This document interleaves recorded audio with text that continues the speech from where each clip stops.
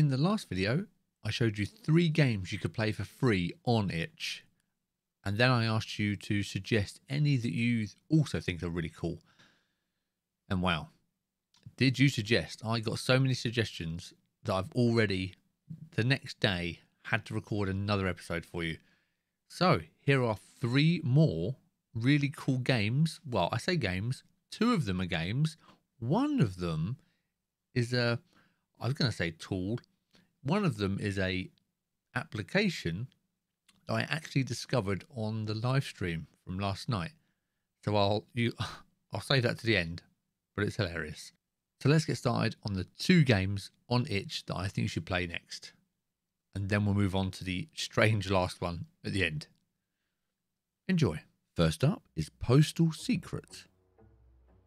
Far north, on a small island group, a tragedy has happened. Breaking the postal secret is the only way to unravel the mysteries of the dead postman. Undercover as the new postman, it's your job to find out what happened by getting to know the islanders and their stories. Even though you may start to like them, reading their letters and manipulating their relationships is the only way to unravel the mystery. The postal secret no longer counts. Now, this was actually developed in only 4 months at the Bauhaus University Weimar. It's a beautiful hand-drawn point-and-click mystery game. So I highly recommend you check it out. I had great fun learning the characters and seeing the animations and the details on the little islands. So nicely made. Really, really good. So you can head to itch.io and check it out for yourself. Next up is High Stakes. And this is actually a card game. And I was really surprised with this. It's actually quite a simple idea, but it works really well. And I really enjoyed playing this. So it's Las Vegas 2024. Vampires have stolen your blood. Play the card game of your life and win it all back. Every round, you'll be dealt with 9 cards face down. The goal of the game is to flip as many cards face up as possible. There is 1 vampire card and 8 value cards ranging from 2 to 9. There is always only 1 copy in each card on the board. If you flip the vampire card, you lose the round. If you think you know where the vampire card is, you can use the stake to stab it immediately for more points. Flipping a card will raise the stakes.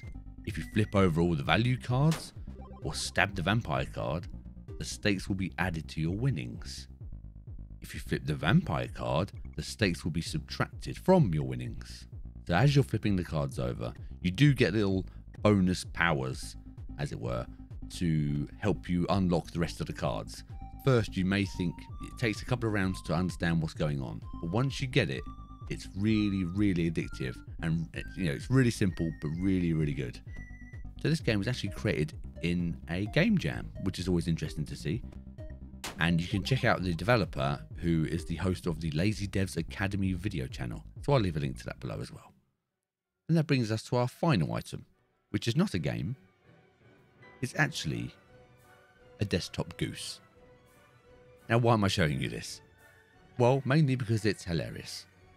So the idea of this is it's just a little application that you run on your PC, and a little goose appears. Now, he is a troublesome goose, like all geese are. He'll steal your mouse. He'll track mud across your screen. He'll leave messages he'll pull messages on the side of the screen telling you things. If you're playing a game, he'll actually steal the cursor. He's a nightmare, absolute nightmare. He'll even pull memes in, and like goose-based memes onto your screen while you're working. It's so ridiculous, but you know what? I love the light-heartedness of it. And if you're working away, and sometimes you are just sitting at your PC, not moving, not doing anything, and the little goose appears at the side of your screen and drags on a stupid message for you to read, and then when you try to clear the message and delete it, he gets angry at you and then chases your mouse cursor and then drags it off the screen so you can't do anything. It's so stupid, but I love it. I absolutely love it. It's great fun. highly recommend you go and check it out. You're probably not going to be having this running all the time because it will get on your nerves, but it's definitely worth checking out for an evening just to see what happens. So check it out. Bravo to the developer. It's so stupid. I love it. So Desktop Goose. Again, all the links to all the games and the Goose that I've mentioned today will be in the description below, so please check it out. Until next time, goodbye.